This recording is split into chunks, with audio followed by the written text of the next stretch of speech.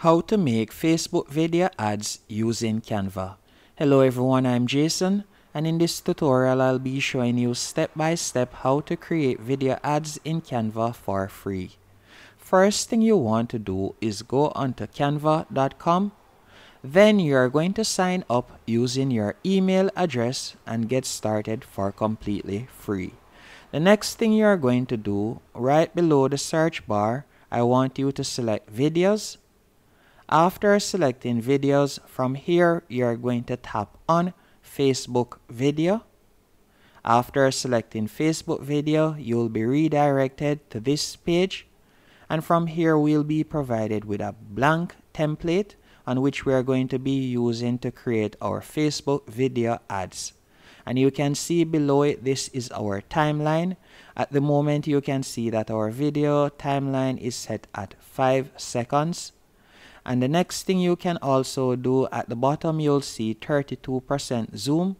This you can adjust if you would like to zoom in on the video on our timeline. And also if you would like to change the color, you can do that from the color box right here if you would like to change the background color. The first thing I would recommend you do though, once on the blank canvas, you are going to go over to the left hand menu option. And from there, you are going to select design. Then in the search bar, you could type in Facebook video templates. So let's type in Facebook video templates, enter. After you have selected enter, from here you'll see different templates that we can choose from. So you'll simply scroll down. And by the way, any one of the templates that you'll see with the crown that says Pro, that means that you would have to be a paid subscriber on Canva to use that particular template. But don't worry, with Canva there are numerous free templates that you can use. All you'll have to do is scroll down and see, and you'll obviously or more than likely find one that you will like. So let's say for example, I want to use this particular one right here. All you'll have to do is tap on it. Excuse me. Then you can see that this has 3 pages. So we are going to tap on apply all 3 pages. After you have done that, you can see it right here, how it looks. So at the moment, you can see that our timeline has gone up to 25 seconds. So our current video is now 25 seconds. And if we were to tap on play, you can see how the Facebook video ad looks at the moment. So if we to start our editing, the first thing we're going to do, we're going to select the first page right here. After tapping on the first page, if you would like to change the text, all you'll have to do is tap on the text box. Then let's say for example, you want to add your shop name. So I could simply edit this by simply typing in Simple Answers. So let's say my flower shop name is Simple Answers. I know that's not a good flower shop name, but just work with me.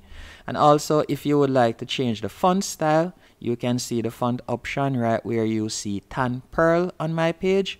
You could tap on that, and from here you can scroll down and you could select any one of these font style that is to your liking. You could tap on it. And also, if you would like to change the size of the font, right where you see 64 on my page, you could tap on that to change the size. You could also tap on the capital A to change the text color. Also, if you would like to change the alignment of the text, you can tap right there to change the alignment if you want, as you can see there. And another thing that you can also do, if you would like to add effects, you could tap on effects from the top menu option. And let's say for example, you want to add a shadow, you could tap on shadow, as you can see right there. Then you can decide how much of a shadow you want, and you can also adjust the blur by sliding along right here. So you can select the direction of the shadow, as you can see right here, by using the timeline. And you can select the color of the shadow that you want.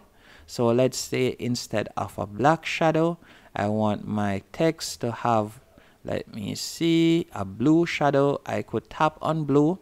Then after tapping on blue, if I were to go back, so let me see, tap on a dark blue, my text will now have a dark blue shadow. So by simply going along with the direction, You can see the shadow right there with each slider of the slider right there with me pulling the slider, and that's it. And you can also add animations to your text if you want, so you could get the text to move and all of those stuff if you want. Another thing that you can also do, if you would like to change the image, you can. All you'll have to do is tap to select the entire canvas. After you have selected the entire canvas, let's say we want to change the background color, you could tap on the color box right here. Then instead of it being pink, if you wanted it to be white or you wanted it to be any particular color, you could tap on that, as you can see right there. But I don't think that looks good, so leave it as is. Also, if you would like to change the image, you can change the image. So you could tap on the current image, then you would right click, and you are going to see the option detach image from background, and you can see right there. Then you will tap on delete, and from here you could go over to the left hand menu option, and you could select elements, and let us type in flowers and see what type of images Canva recommends. And by the way, you can also upload images onto Canva by simply tapping on uploads. And you can see right here, this photo, I want to use this photo. So all I'll have to do is tap and drag and place it, and you can see it right there. And also, if you would like to add another element, you can. So let's say I want to add this flower right here, and I want to do that. All I'll have to do is go on to elements. But before adding that flower, I would like to add a grid. So I'm going to type in grid. Then I'll tap on enter, and you can see the different grids right here. So you can tap on that. And from here, let's say I want a circle grid. Let me type in that. Or better yet, a circle frame, better yet. So let me type in circle frame. Then tap on enter. After selecting circle frame, I'll simply tap and drag it right here. After I've added the frame, let me minimize it. Then I'm going to go back over to elements. And once in elements again, I'm going to type in flower. And then from here, I'm going to select this particular flower. So I'll simply tap and place it right there. You can see right there how it looks. And it looks beautiful. And also, if you would like to, for example, have a image sliding across, so let's say I want to add a bees flying across, you can. All I'll do is clear flowers right here, then I'll type in bees. I'm going to show you how to do this. And let's say, for example, I want this bee. Let me see which one of these bees I would like. Let's say, for example, this bee right here. All I'll do is simply tap on the bee. After selecting the bee, I'm going to change the size. So let's decrease the size at the moment as it's too big. So let's say I want it to be small like this. And I want the bees to fly across the video. So I want them to fly from the top right here. Let me do that.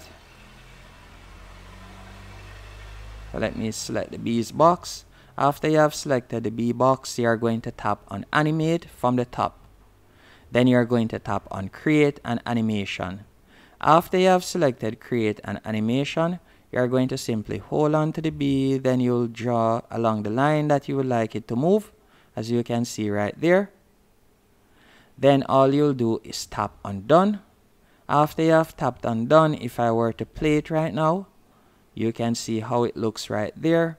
That is just one more thing that you can also do. And you can tap on the other page to start editing. So from here, you could change the text and you could add your percentage right there. And if you would like to change the pic, you can also change the pic or the video by tapping on it. And after tapping on the video, you could select the three dots right there. If you would like to remove it, you could tap, for example, tap on it. Then after tapping on it, you are going to right click. Let me show you how you'd be able to remove it. So you would tap on the particular video, then you're going to right click, and from here you could select detach video, then you'll be able to add your own video. And also on the 6th page right here, on the page that says 6 seconds, You can edit this text and you'll be able to add your own URL if you want. Once it is finished and to your liking, all you'll have to do is go over to the top right hand corner and you're going to select share. Then you'll quickly scroll down and you'll tap on download. After selecting download, all you'll do now is tap on download to download the video. And that's it. Hope you found this video helpful and informative.